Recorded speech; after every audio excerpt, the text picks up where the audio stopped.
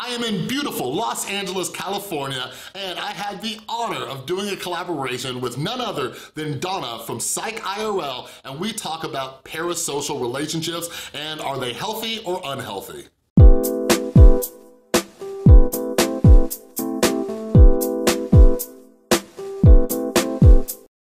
What is up, everybody? This is Chris from the Rewired Soul, where we talk about the problem, but focus on the solution. And if you're new to my channel is all about mental health, and what I like to do is pull different topics from the YouTube community to try to teach you how to improve your mental and emotional well-being. So yeah, I had the opportunity, the pleasure of meeting the amazing, the wonderful Donna from the channel Psych IRL. And so you know, this is part of a collaboration. So I actually did a video over on her channel as well, which will be linked down in the description and in the info card and at the end screen, and she had me on her channel as we discussed topics like mental health on YouTube, emotional manipulation, profiting from mental health. We even discussed the little BetterHelp situation. So make sure that you go check out the channel that we did over on Donna's channel, and make sure you subscribe to her because she makes some awesome content. But anyways, a lot of you know that I've been really diving into parasocial relationships, like the relationship between the YouTube audience as well as YouTubers, and I have a lot of questions and I want to understand like why we think the way we think, why we do the things that we do.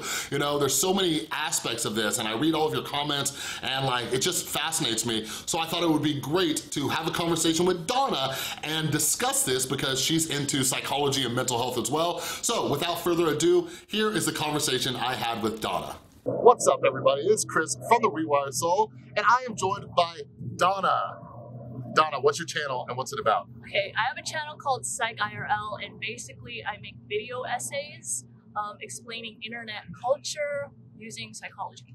Yeah, so Donna, let me tell you this funny story, and I don't even know if I told you this story when we first started talking, but I've been subscribed to your channel for a long time. Oh, cool. All right, and I remember watching it, and like it was like heavily psychology based and everything, and then you started doing stuff on like YouTube culture and social media culture. Yeah. I'm like, she's changed. I'm done with this channel. And like when I made the pivot on my channel, yeah, I was like, oh wait, now I know what Donna's doing. So like we were similar, but we're different. Like, right. What fascinates you about like the psychological aspect of like that culture? What do you mean of that culture? Of like YouTube culture, of like the topics that you choose. Yeah. You know, like you're not talking about politics, like you focus on a specific niche, like why? Like, does that intrigue you or? Yeah, so I went to school for marketing, so it's just always been an interest of mine. I mean, like, some kids like to draw. I like to examine YouTube culture. Yeah. But as far as change, I've always wanted to speak about psychology and share that with the internet. And I just couldn't find, I couldn't find like a effective way to do so that people were interested in. So I tried to be the ASAP science of psychology with doing that whiteboard stuff. Didn't work out. So I switched to examining internet culture. Gotcha. Yeah. No, that's interesting. Like I I remember the old whiteboard ones. Yeah. But yeah, I wanted to bring Donna on the channel because those of you who saw, I did a video not long ago. I think it was like titled something about iDubbbz and Tana Mojo. But I'm fascinated with parasocial relationships, right? Like the relationship between you, the viewer, and us, the YouTuber. YouTuber stands. And so Donna over on her channel, which you better go subscribe to, this is amazing. Yeah. You did a video about like different YouTubers and their fans. Like which YouTubers did you cover again? And like what did you kind of discover as you did that? Oh God, I covered so many. Shane Dawson for sure. Who else?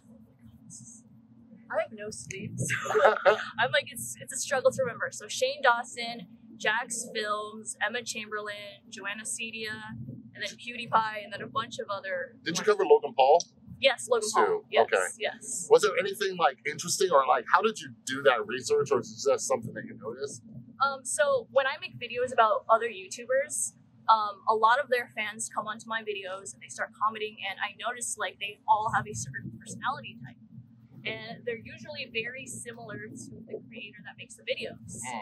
So that again ties in with the parasocial relationship thing. When you make friends with someone who is very similar to you. So that's what I've been noticing with fans as well. So let me ask you this: do you think that like seems like a dumb question, but I'm going somewhere with this. Do you think people are drawn to YouTubers who are like them? Yeah. Now, how much do you think that has to do with something like confirmation bias? Confirmation bias, meaning? Like they want, like if you find a YouTuber who is similar to you, they're gonna have the same points of view as you, and they're gonna agree with you on certain topics and subjects. Yeah. So you think that weighs in? Oh yeah, for sure.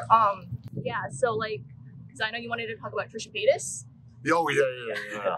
So when I say similarities, so Trisha has this very unique, extravagant lifestyle that it seems like not a lot of people relate to, but when she does have the ability to be vulnerable, she talks about her insecurities, like her insecurities with her relationship, her diet, and I think that aspect is what people gravitate to. So they feel, I guess, similar to that, and it's not necessarily about her extravagant lifestyle.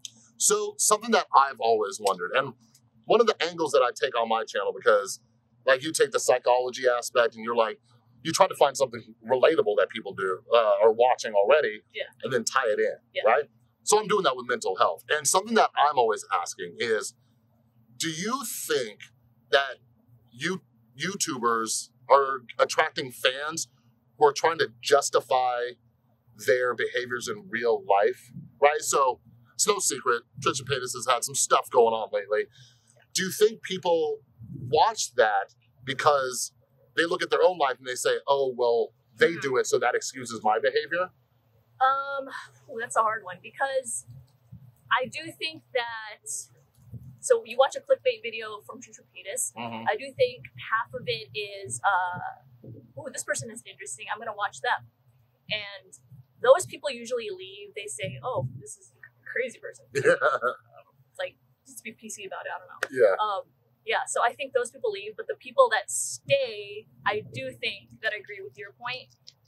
They find validation from her, you know, explaining her, whatever her thought process, her problems and things like that. Yeah, so with you examining, you know, YouTube culture and everything like that, like, do you think that this is healthy or unhealthy? Like the way I look at mental health is just everything that we're thinking, everything that we're doing, it's either healthy or it's unhealthy. Do you think it's healthy to find YouTubers that you relate to and model your behavior after them? Or if they're, I know, like, I ain't messing around, girl.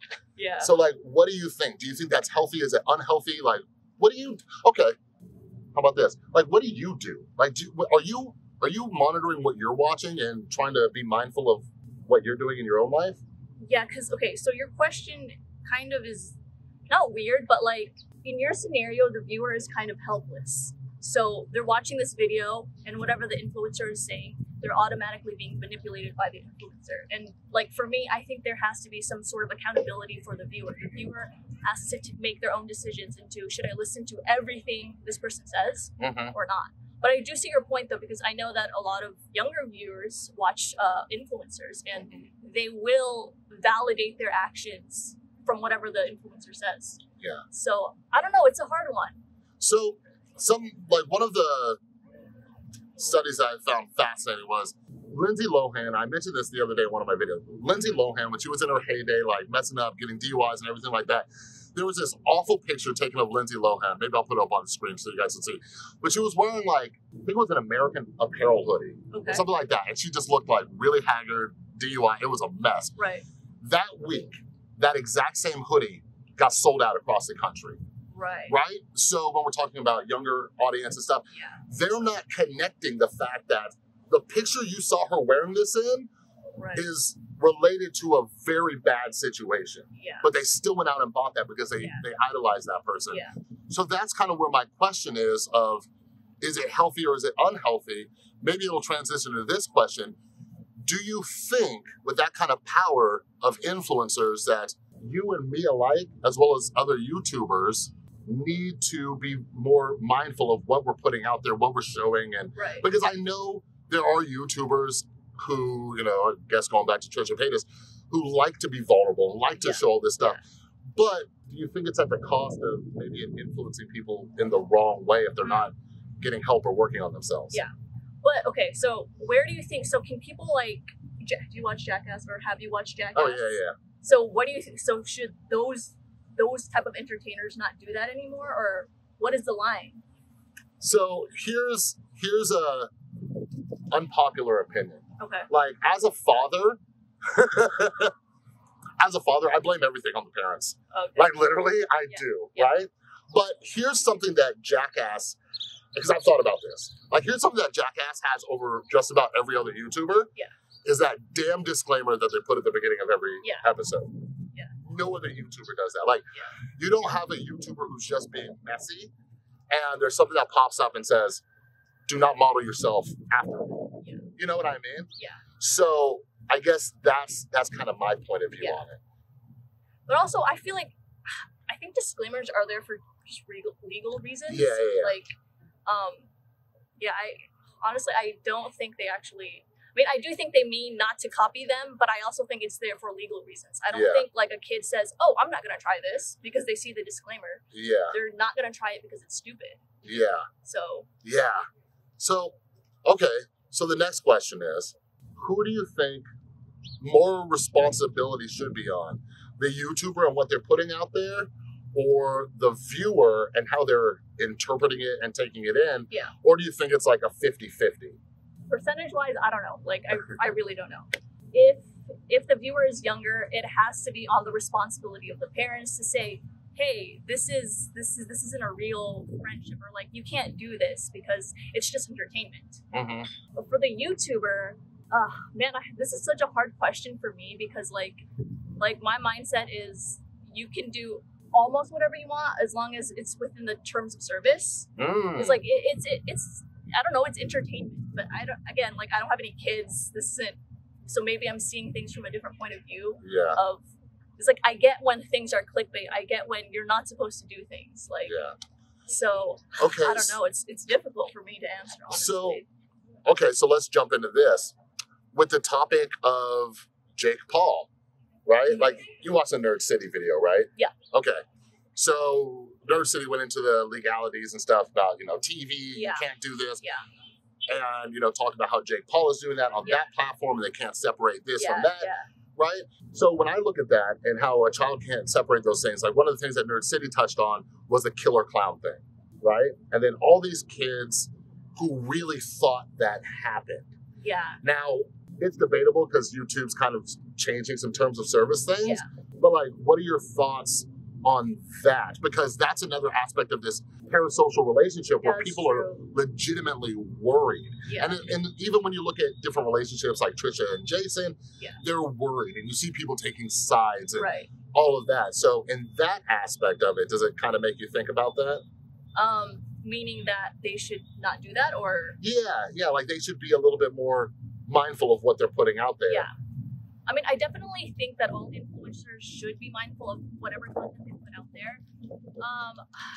Because then I also think, what's the difference between that and a skit? Like, I don't know. Like, it's such a difficult thing to. Yeah. Now you know what? I'm asking you about all this stuff. Yeah. What's going on in my brain?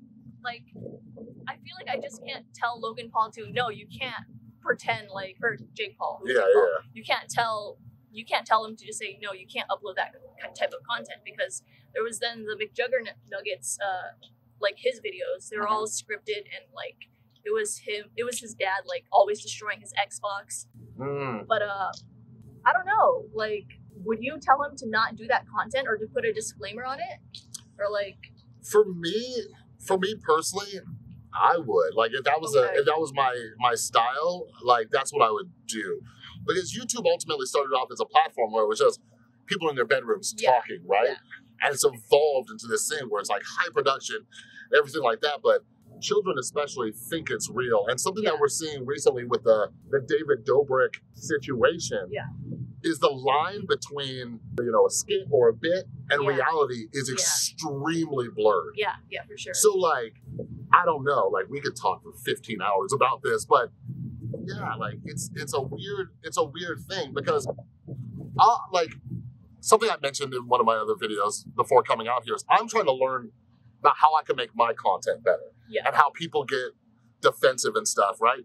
So what I've noticed in my comments is, it's just blown up because, they're putting it on YouTube. This isn't real. But when I get YouTuber backlash, Like, why would you lash out if it was just a bit? Then that'd be like me just commenting on a Netflix show. Yeah. You see what I mean? So how do you think that line blurs, and how do you think that affects the viewer? So going back to the Jake Paul killer clown scenario. Yeah. Nothing was said that this is fake, right? You and me know it's fake. Yeah. But your audience is mainly children. Yeah. Like, see, for the Jake Paul thing, I think that's where the parents have to come in. Like, you have to monitor whatever your kids are watching. I know it's impossible, but like for the Jake Paul and killer clown thing, that's when the parents have to step in and say, this isn't real. Like, yeah. Are you just really letting your kids just watch that without any supervision? Yeah. You know? Yeah, like, here's a good example. When I saw Avengers Infinity War, spoiler alerts if you haven't seen it for some reason, like, you've seen it, right? No, I haven't. Oh, Jesus. But you know the meme, I know, right? yeah. Okay. Yeah. Like, when, I know the meme. when everybody's, like, disappearing at the end, I was there with my son, and he was, like, freaking out. I'm like, Dylan, all right? Like, chill, fake, not, whatever. But, yeah, like, that's the thing. And I don't know. I'm trying to influence more parents to watch and, know this stuff, like, I don't know. That's a whole other video that I might make just about how to monitor your kids on YouTube. But one of the other things that I wanted to just dive into for the last part of this is you also talk about these types of parasocial relationships with the stalking, kind of. Yeah. People showing up at James Charles' house. People showed up to the Team 10 house. And this even goes back into the parent aspect of it. Like, why, from your research, especially looking at those things, why do you think a person would think that it's okay to do that? I think these days, YouTubers are seen as celebrities. They feel like they're untouchable. They're almost like gods. So I think from a parent, I guess, I think the parents see them as that. And so they deserve it almost because the audience is who's making the money. I mean, from there, I don't think it's right, but I think that's what they're thinking. Yeah. And obviously the kids want to see their favorite influencers because, they're their friends. Yeah. So, yeah. Was there anybody, when you were growing up, was there anybody where you just really wanted to meet them? This is really weird because I've always felt weird about this because, like, I've never had any idols or like anyone. Really? Yeah. Like, everyone asks me that, and like my default answer is always like, oh, my mom and dad, I guess. Yeah. Like, I've never really looked up to anyone. Like, yeah.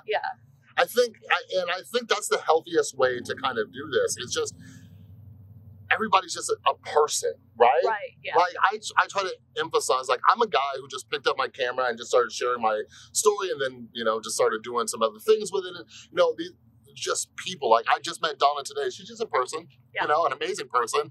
But yeah, it's like this larger than life type thing, and like we hold them up on a pedestal. And something I'm always looking at, especially when we look at like modeling behaviors and all those things, like, is it like this bad thing where we think like, oh, this is a friend, like the Stan thing, and you look back to the Eminem song called Stan, that got kind of creepy. And do you think there's anything that YouTubers can do to prevent it? Do you think YouTubers, for a lack of better words, is leading people on with that personal relationship? Yeah.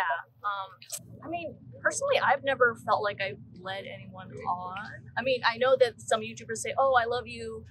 And I mean, we know, everyone knows they don't actually love you, but how can a YouTuber, like I'm really about personable accountability and all that. So it's hard for me to see a YouTuber leading a fan on, really. Yeah.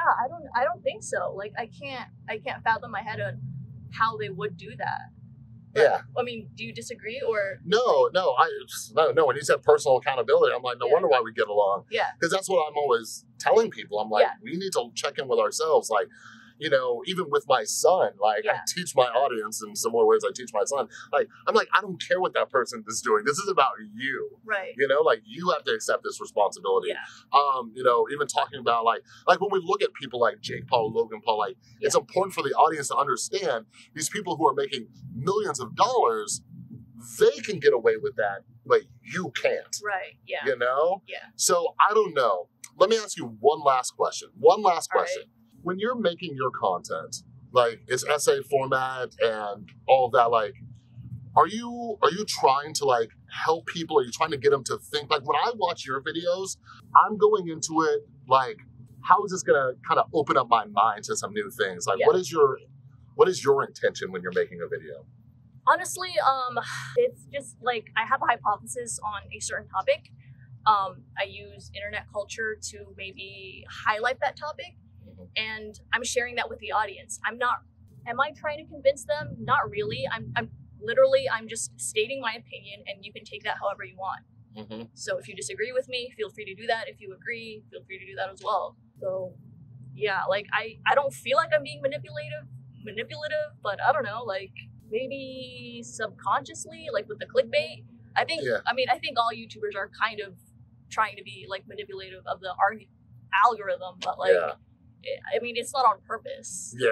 Okay, one more question. Do you ever have people in your comments get pissed because of your title or thumbnail? It's never been a major problem, but I mean, like maybe a couple, but like, not too bad. Yeah. Not too bad. That's something else I'm trying to figure out because people get pissed. Really? Yeah. Like something I'll notice is like I upload a video that's like 15 minutes long and I get comments within 3 minutes like disagreeing with me. I'm like, wait, you didn't even, like what? Like you didn't even watch it. Yeah. But anyways, I want all of you to think about your relationship with YouTubers, how it's affecting you. Anything that Donna and I talked about, like leave your comments down below. And so, you know, Donna's links are all going to be down below. Do you have any exciting stuff coming out that you can tell us about? Exciting. We're doing a video on your channel. Yep. That's pretty exciting stuff. Yeah. So yeah, make sure you follow Donna and subscribe to her. And anything else cool going on? Not that I can, no. That was a very anticlimactic answer. Well, if you ask me, everything about Donna's cool. All right. Well, thanks everybody for watching. We'll see you next time. Dang, that was a pretty sweet conversation, huh? And yeah, like I want to hear your thoughts, your views, your opinions down in the comments below. Like, do you think your relationship with YouTubers is healthy? Do you think it's unhealthy? Talk about, you know, some of the topics that we discussed, like, you know, should YouTubers take more responsibility for their influence that they're putting out there? Because I know through the conversation that I had with Donna, like, as my channel grows, I have to start thinking more about what I put out there, what I say, because some people have a relationship with me where they take what I say, you know, really seriously and all of that. So I wanna hear your thoughts and comments down below, but also do not forget, I did a video over on Donna's channel, Psych IRL. Again, it's gonna be linked all over the place, info card, description, pinned comments, as well as in the end screen. So make sure you go over there and check it out because she asked me some really good questions about the state of, you know, YouTube as well as mental health, all right? But anyways, that's all I got for this video. If you like this video, please give it a thumbs up. If you're new, make sure you subscribe and ring that notification bell because I make a ton of videos. And a huge thank you to everybody supporting the channel over on Patreon. You are all amazing. And just as promised, click right there. I think it's right there. There's a thumbnail which links to the video that I did over on Donna's channel. Make sure you go check it out, all right? Thanks again. Thanks so much, Donna, and I'll see you next time.